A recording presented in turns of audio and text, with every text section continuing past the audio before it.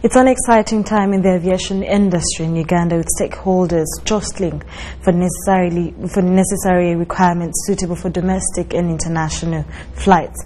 As Sandra Kahunda reports, Pangea Aviation Academy Agency Flying School is providing scholarship opportunities for the one Ugandan to obtain their private pilot's license.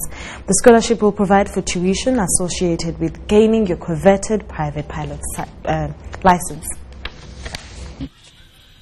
Pangea Aviation Academy Agency Flying School is providing scholarships to Ugandan students willing to take up aviation studies. The successful students will have all expenses paid for by the Agency Best Academy. The academy comes at a time when Uganda has just reinvigorated its aviation industry. Scholarship opportunity for one Ugandan to obtain their private pilot license.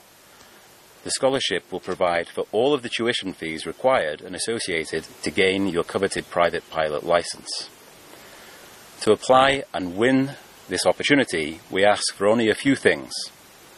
We ask that you go to our Facebook page, facebook.com/Pangea Aviation Academy, and become a follower of our page and follow the instructions on the post to compete in this competition. Go to our Instagram page and follow the instructions at Pangea Aviation Academy 1. The monetary value of the opportunity is over $13,000 US, or over 45 million shillings. It won't be provided in a monetary alternative, because this is here to give people skills to start a career in a very good industry.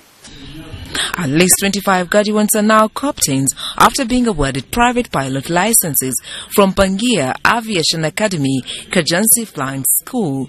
This is equivalent to a diploma.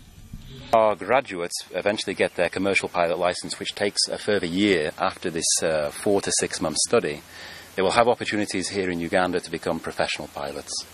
Now, our group of companies is one of the largest group of aviation companies within the country. So we have the training academy, we have our maintenance organization, but we also operate 2 commercial airlines.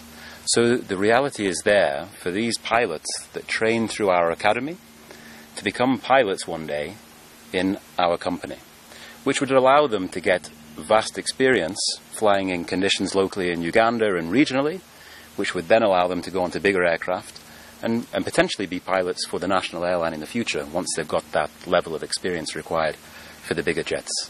So this is truly an opportunity to take someone, what we call in the industry, from zero all the way through to hero.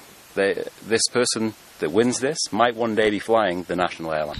The application period will close on the 31st August 2019, and the winner will be announced soon after the scrutiny on their Facebook page, of which the winner being Ugandan between 17 and 25 years.